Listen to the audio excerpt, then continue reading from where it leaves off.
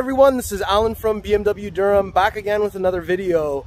Today I want to take some time to talk about what it's like to have the 2022 G42 M240i for 10 months and roughly 10,000 kilometers, so let me get into it.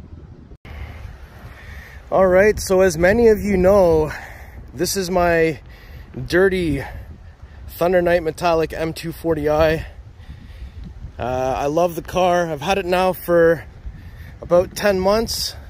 I'm in the 10th month now, and we are just sitting at above 10,000 kilometers. So I know I don't do a lot of driving compared to some of you, but I don't do a lot of driving, and that's actually a good thing because it keeps the mileage down. I don't use so much gas and I can have a little bit more fun that way.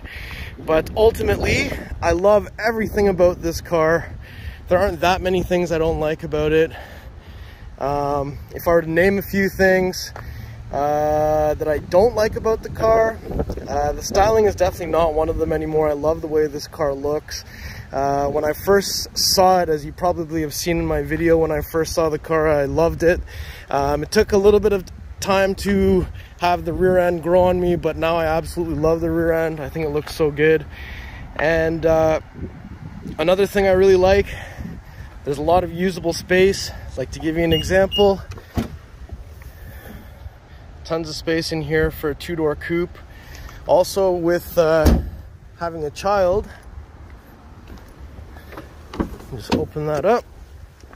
So I know it's pretty messy back here, but one child seat in the back, it works perfectly fine.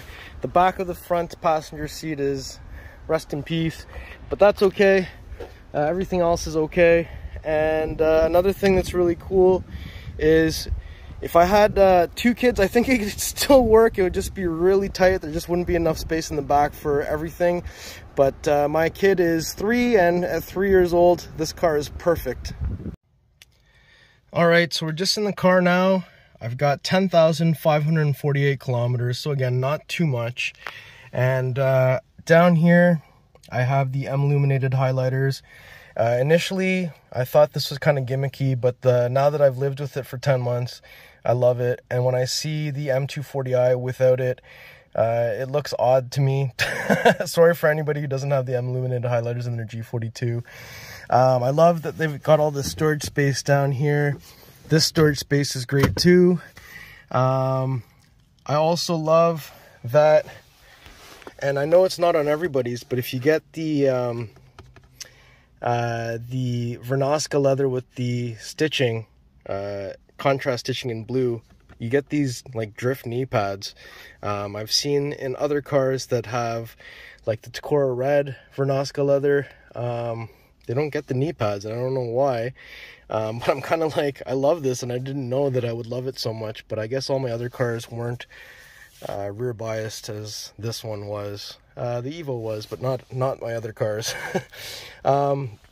Wireless charging tray. So I've come to discover I don't like it at all. I know a lot of people love it, or think they love it, or think that they will love it if they had it, but I think it's kind of gimmicky. It doesn't charge fast, and when it is charging, sometimes it goes off the charger and then it's not charging, and it doesn't tell you it's not charging, and it makes the phone like 10,000 degrees Celsius, so that's not good. Another thing that I wanted to show you is, so what did I use for each of my programmable memory buttons? So wife's number, mom's number, and then this, look. So I've got synchronize, so that will synchronize the driver and passenger temp, since there isn't a physical button here, so I've gone ahead and made that into a button. I don't have anything for number 4. Number 5, I have the energy flow. 6, trip data. 7, driving style analysis, so when I'm in Eco Pro I can try and maximize. And then 8 is sports display. So let me just click on trip data for a second here. So since refuel, 11 liters per 100 kilometers, not great. Average speed 39.6. 20 minutes and 59 seconds in auto start stop, and 20.8 kilometers in coasting. Yeah, as you can see, this last little while I've only been in Comfort and Eco Pro, but let's take a look at values since factory. So 12.3, not horrible considering the amount of foolishness I've done with this car already. Average speed 42.7, 9 hours and 36 minutes in auto start stop. I can't even believe that. 359 kilometers coasted, and yeah, at the beginning it looks like I was trying to be good, and then I was being bad. So that's pretty interesting to see that. Another thing that I really like, and I didn't realize I would like, I really like the universal remote control underneath here. I didn't realize how handy that would be, but now that I have it, it's really good. And another thing that I had never had before, and this is kind of obvious, I love the heated steering wheel. I never had one in a car before, and having it in this one has been really awesome. But realistically, the best thing about this car is definitely the way that it drives. With the traction fully on, it behaves.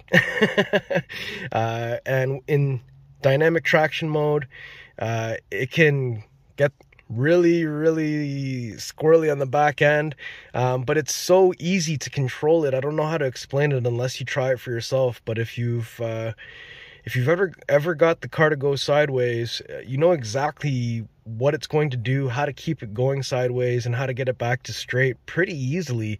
Other cars I've found it to be much more scary. This is actually easy, and it makes it more fun because it inspires the confidence to do something like that. Another thing that I think is really amazing about this car, and something that I didn't appreciate before, is the adaptive. So not the adaptive mode, the adaptive suspension. So the fact that you can stiffen the suspension in sport mode and soften it in Comfort and Eco Pro actually has made a huge difference for me. And I think more so because you actually feel a huge difference. Previously I had a Mark 7.5 Golf R, and I had it in sport all the time because it didn't matter what mode I was in, it always kind of just felt the same. So but then again, I did delete my suspension for air suspension, so I can't fully comment on that, but I did enjoy it without the air suspension for about a couple months, and it didn't have as drastic of a different feeling as this suspension does with the adaptive. So another thing that I have to talk to you guys about is that this car actually has to go back in January because it is a employee lease vehicle. So with that being said, if the car has to go back by January, I got to figure out what my next car is going to be. So I don't know what I'm going to do. I think, should I get another M240i? Should I look at the M340i LCI? I mean, if you're wondering, oh, what about non-BMWs? No.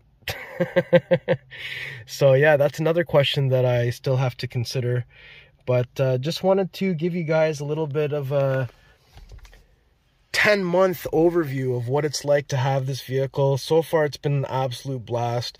I would not be opposed to having this car again at all. I love it. I also think it's probably one of the best looking cars in our lineup right now.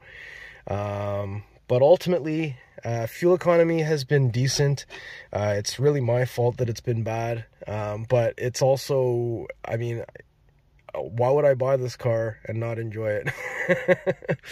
But ultimately, I'm excited to see what the 2023 M240i looks like. I mean, if I go for that, that means I'd be losing out on all of this.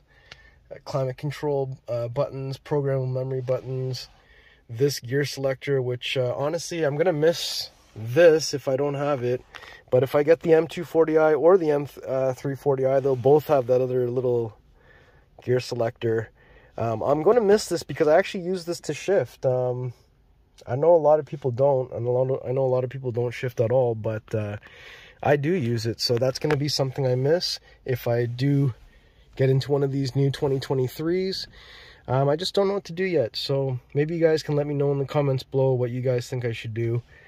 And other than that, I think that's pretty well all I have to say. Another thing I actually wanted to say is that I don't have any type of adaptive cruise control or surround view camera, and honestly I don't think I need it, but there are a lot of people who absolutely think of it as a must have, and I understand that, but for my own purposes, I've found that it's not necessary for me whatsoever. So I'm fine without it, but I understand those who need it. All right, let's do a little remote engine start.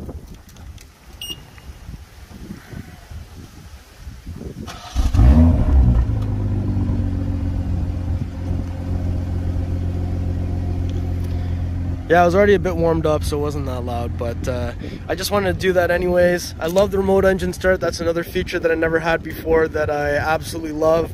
But I love also the fact that you can utilize it for both summer and winter. That's really awesome. I really like that, and I just want to do one more little walk around of the car. I know it's filthy. I apologize for never washing my car before I film it. But yeah, I think this car looks fantastic, and ultimately I'll be sad to see it go, but I've got to do something. So you guys let me know what you think I should do. And if I go M240i, what color? If I go M340i, what color? What do you guys think? Alright guys, so that was my little video of my 10 months of ownership with the 2022 M240i. Absolutely love the vehicle. There's not too many bad things I can say about it. Probably the fuel economy is probably the worst one, and it's not even that bad, to be honest. It's just me that's bad. But with that being said, thank you so much for watching. If you liked the video, make sure you like, share, and subscribe. If you love the video, super thanks. See you on the next video. Thank you so much for watching.